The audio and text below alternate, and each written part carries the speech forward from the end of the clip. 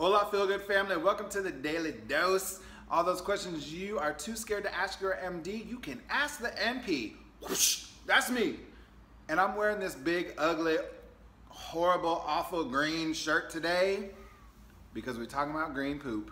Man, you guys have so many poop questions. I never guessed when I started this whole Ask the NP journey. I'm like, I want to help people on social media. Honestly, sex is number one by far, but then next is why is my poop an XYZ color?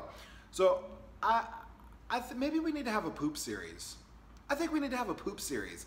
We're gonna have a poop series. We're gonna talk about all the different shades of poop and what it means. We're gonna start with green, because that's the most recent question. And there are lots of reasons why your poop can be green. Most of them are very innocent. They're not a medical emergency, no big deal.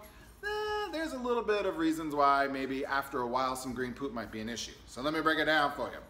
Poop that is green is generally caused by something you ate or drank. Period, end of discussion. Lots of green leafy vegetables they have chlorophyll in them, right? That's what makes them green. Well, when the chlorophyll gets broken down in your gut while your poop moves through, it comes out green. It's that simple. Food coloring is also a big one. In fact, there's tons of classic stories about how parents would take their kids to a birthday party and the kid would chow down on some cake with a bunch of fake frosting on it that had green food coloring in it, and then the next day the kid's poop is green and they're like, oh my god, my kid's dying because their poop is green. Kid's not dying because the poop is green, it's because it's green food coloring in the poop. Green poop should only last a day or two. It shouldn't go much longer than that.